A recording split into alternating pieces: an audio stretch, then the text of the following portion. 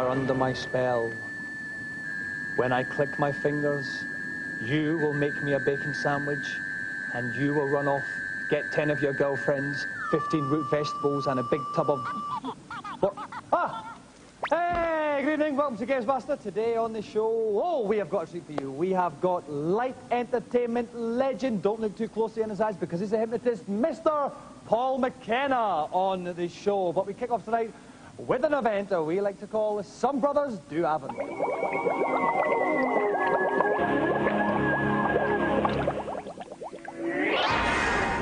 I have always felt that Sonic's reputation as a bit of a softie was a little unfair. After all, you can't have that many pricks and be a complete wimp. Sonic Fighting Champions forms the basis for today's event, which is a rather simple best-of-5 round match between Sonic and his one-time pal, Tails. I've gathered 2 teams of 3 people to compete in the challenge. Each person will play 1 round before passing on to a teammate. Team members will be relying on each other, so let's hope no one lets the side down. Okay, all 6 of our contestants for this are West Ham fans, so if they've got a home game tonight, that's half the crowd gone. Please welcome the Gordons and the McCormacks.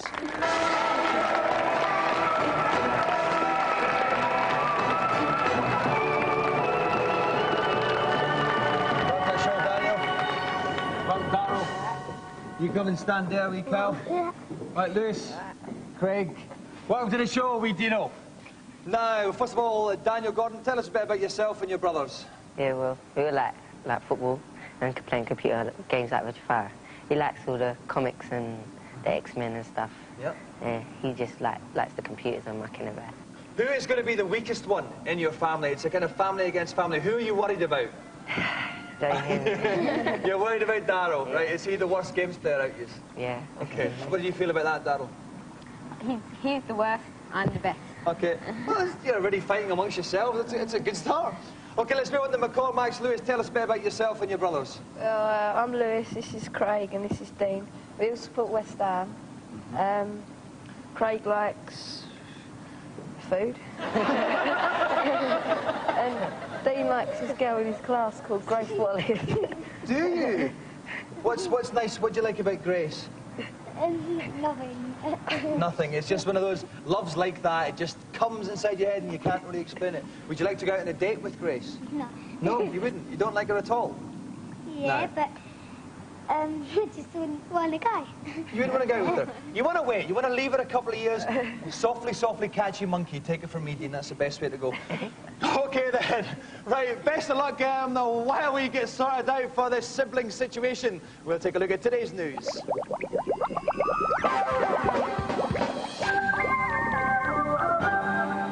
Scud Race is the latest arcade driving game from Sega, and it comes with the usual options for different tracks and cars, but more importantly, it's the first title since Virtua Fighter 3 to feature Sega's Model 3 technology. Look out for it in arcades later on in the year, although Sega have assured us they'll be giving it a new name for its British release, just as well, really.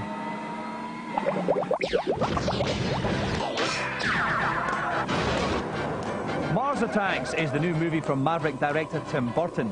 Starring Jack Nicholson, Danny DeVito and a host of other big names, the film is to Independence Day what The Simpsons is to EastEnders. I've seen it. Do so yourself because it's fab. Out on February 28th. Recently launched in the US is the latest add-on for the Saturn, NetLink. This $200 box allows you to connect to the internet and fritter away your life browsing web pages, sending email to the other X-Files anoraks, or best of all, playing special network versions of classic games like Sega Rally. It's currently only available in Japan and America, and whether it's released over here remains to be seen.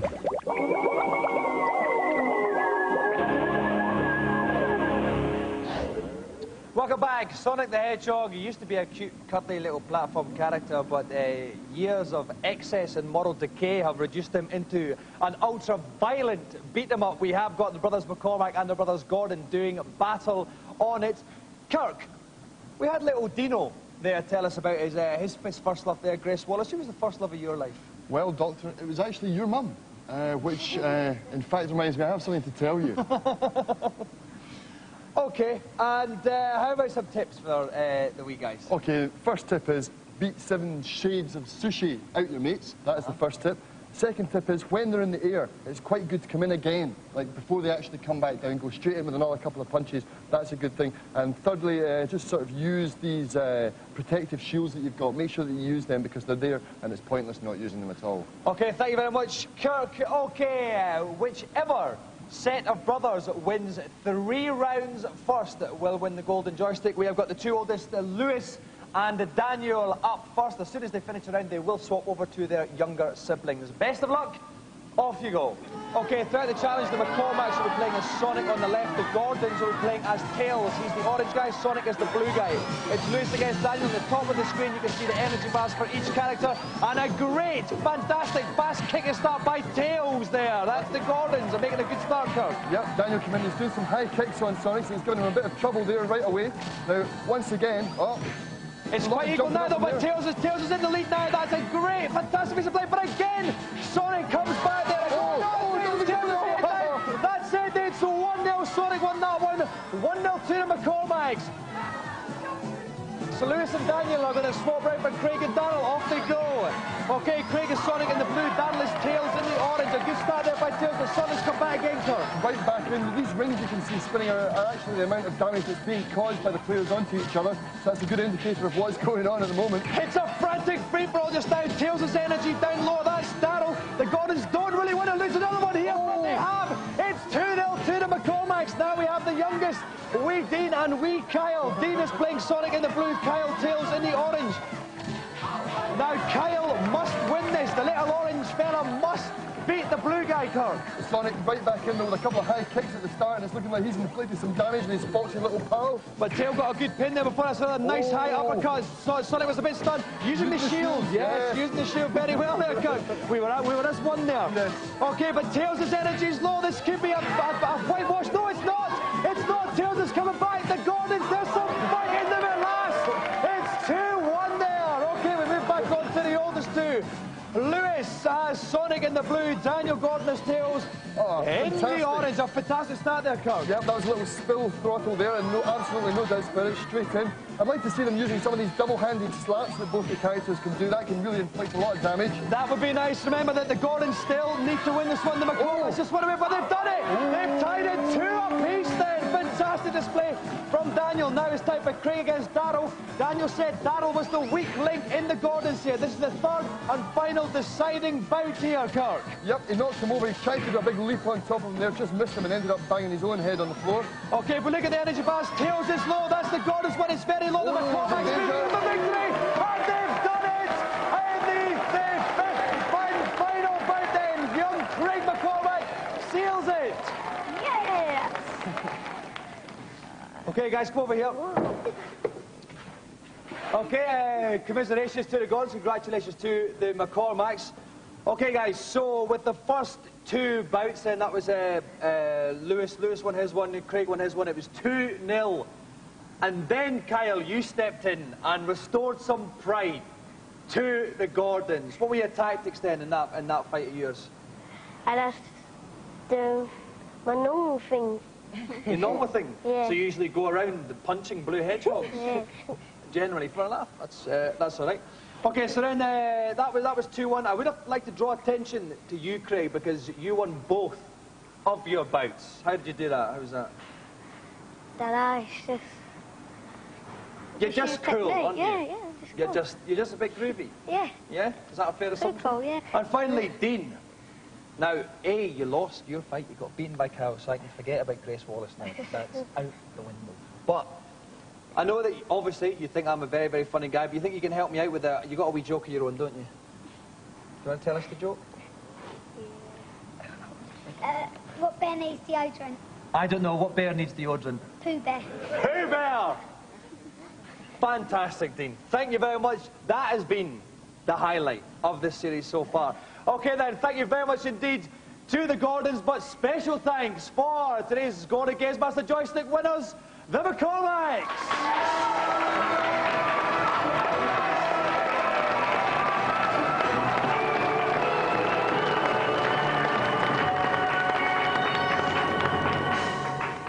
And while little Dino and I sit down and write the remainder of this series of Gamesmaster, we'll go to today's reviews.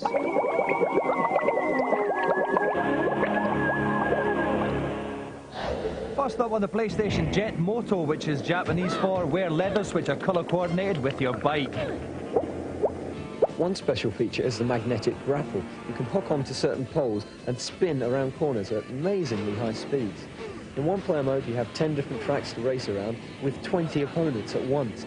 Firstly, it's got split-screen mode. Now, we haven't seen an awful lot of that even on the best of the driving games like Wipeout 2097. And the graphics are incredibly well defined. It's an awesome game, and I'm telling you, it's going to be the next biggest PlayStation release.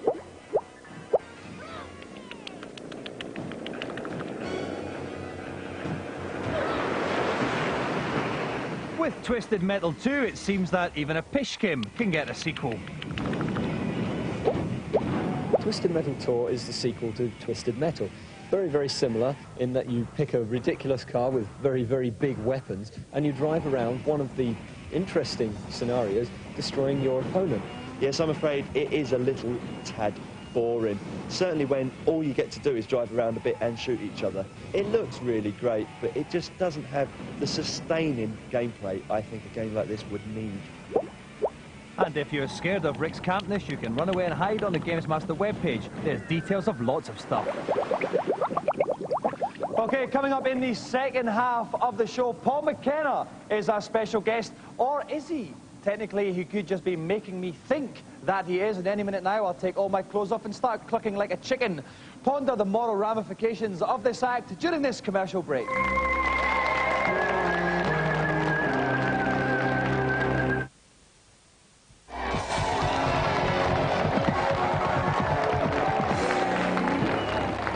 Gamesmaster, I'd just like to say that that last advert that was on in the break was the best advert I've ever done saw. And in fact, I would like to dedicate Gamesmaster's Celebrity Challenge Link to that ad. My next challenge is on the formidable new Nintendo 64 game, Blast Closer. A juggernaut carrying a nuclear weapon is heading through a built-up area.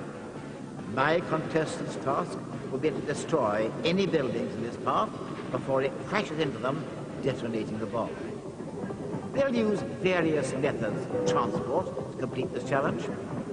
First, a train, and then a buggy, which must be used to destroy the buildings by constant ramming.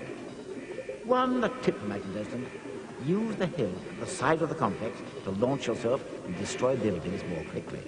That's my briefing over. It's a tough challenge, but somebody's got to do it. So, please welcome tonight's special guest, television's premier hypnotic light entertainer, Mr. Paul Mckenna.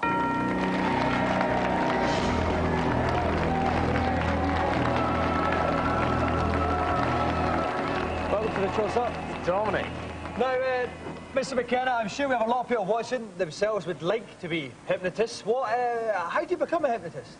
Well, the way I did it was went and found one of those dusty old books, you know, the leather-bound types, opened it, read all the old ancient secrets and just went out and practiced it. It's like anything in life, if you practice it, you can get better at it. Apart from presenting this show, because it's taken me 5 series and I'm still woefully inept. Keep at it, though. Thank you very much. That's advice from our light entertainment legend there. Now, you've also got the tapes that you do that people listen to themselves, which can help them to sleep, help them to lose weight, stuff like that. Is there one which could help me get more hair? Well, if there was, I would have used it as well, being a little follically challenged. Very, very good point. Although you actually try to grow yours a bit longer, I suspect you maybe try and flatten it down now again, Paul. Well, yeah, I'd be on to a full Bobby Charlton. I'll be combing it up from my back in a few years. What do you mean a few years? I can see it stuck down a little bit. Yeah. No, that's just a joke. Fine head of hair, fine head of hair. Because I can't talk about hair. Now, we've made you promise that you're not going to hypnotise me. Well, after what you just said about my hair, actually, I'm not so sure if... No, of course, I won't... Because I am worried about stuff, so you promise. Yeah. Definitely not going to hypnotise me, that's fine. And finally, the challenge itself, you've had a couple of practice goes at it. How confident do you feel? very unconfident. I'm terrible. I've never played this kind of game before. I've only ever played the arcade ones, you know, the shoot-'em-ups and the racer ones, but not this kind of game. Right. And you notice, I don't know if you noticed when he was saying it, I was trying not to look directly into Mr. McKenna's eyes, just in case. Yeah. There, okay. So listen, best of luck with it. The girls will guide you into the game playing position. Okay. And I'll go up to the cool commentary box.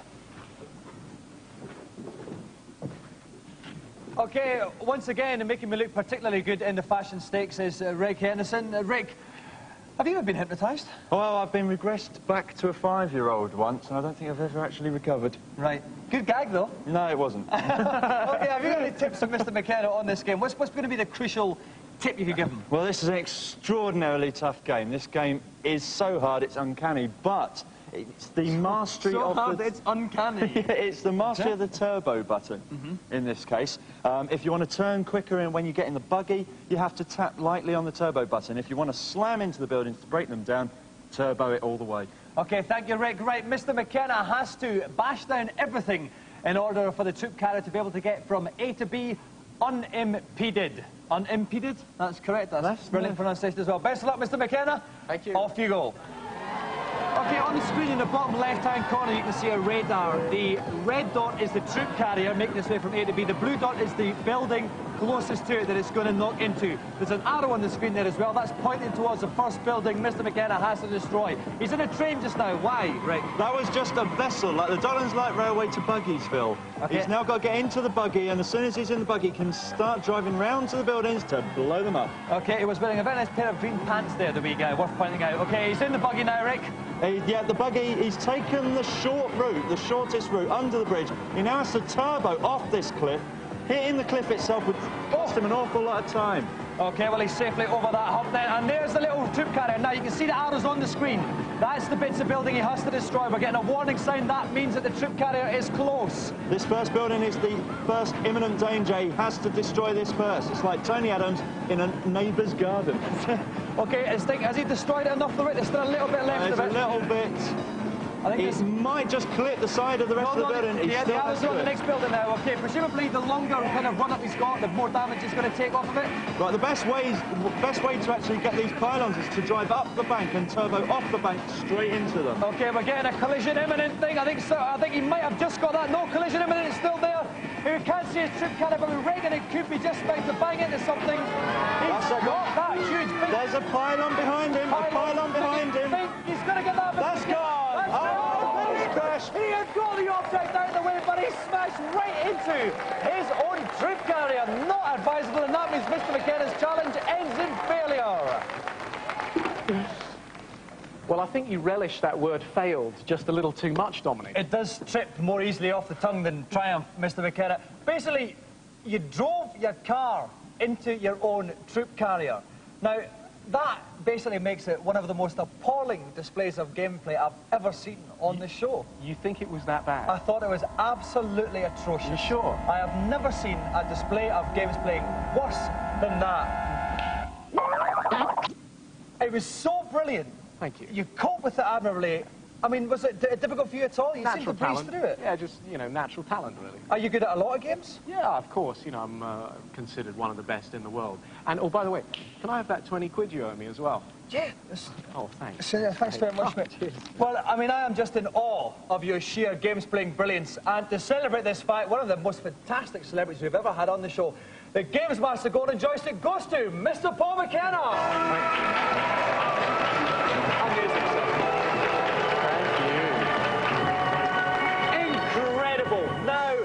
Once more, I have been ripped from Britain's heaving bosom to go across to the other end of the world for a feature. This next short piece of film amply displays the results.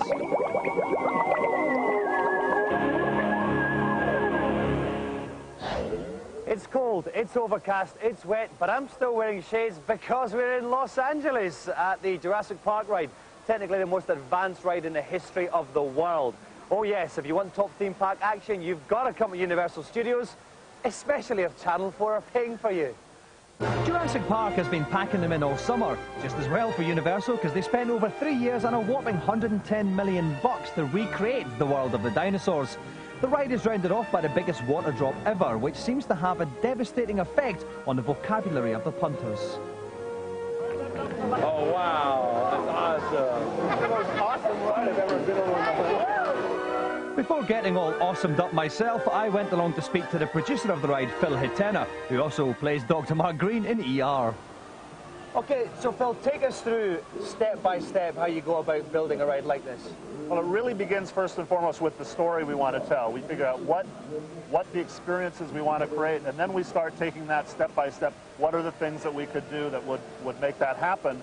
We create a plan, we do a lot of models, get a lot of crazy people in one room all together and throw out ideas, and then start working with engineers to see what's possible. And once we kind of get a rough idea of that, we literally start doing mock-ups of the different elements. We'll build them sometime at scale, sometimes full size. In fact, the drop here was built full size in the Netherlands where our ride system was constructed, and we went over and climbed up a high stair tower and took a boat with a crane, dropped it on the top of the scaffold and pushed it off the edge. And I rode it just to make sure it would feel the way we wanted to. So obviously you've got to test these things to make sure they're safe and everything like that. Is that where the computers come in? I mean, do you kind of have to test it out like that first of all? We use computer simulation for all kinds of things, both safety, basic engineering things, and then computers are a very key part of just mocking up the story elements. We use computer animated storyboards just to make sure we understand from the audience's point of view what it's going to look like. So have you ever lost anyone on the ride? As long as we keep the dinosaurs well fed, we haven't had any problems with this. And so it was time for me to cheat death once again. But there was a slight fashion problem to clear up first. Hi, Poncho Girl. What's the story here? What's this for? It's an emergency poncho, and it's so you won't get wet. Right. You don't have them in black, do you? No black. I can't wear yellow.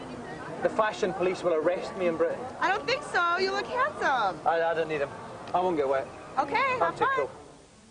Alas, it seemed my fellow punters had no understanding of the true meaning of cool.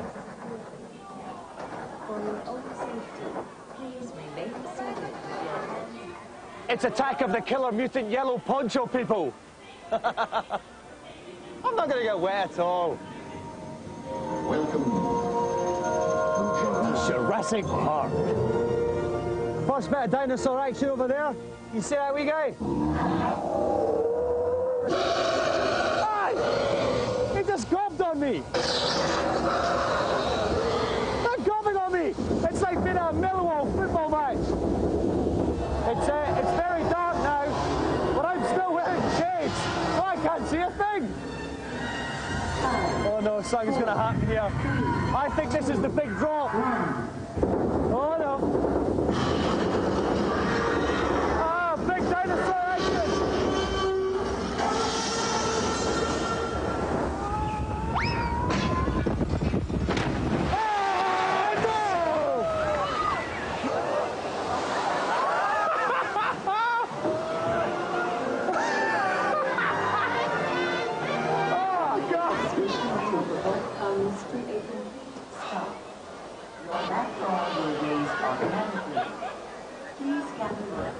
Well, I was a little bit wrong there. I am soaking wet. But at least I'm still cool. Okay, before we all go tonight, I would like to thank Mr. Paul Mckenna again, not only for coming on the show, but also being such a fantastic games player. And what do you think about that? I'll leave you with another thought. If the family is the centre of 20th century culture, why do mine keep moving house without telling me? Good night.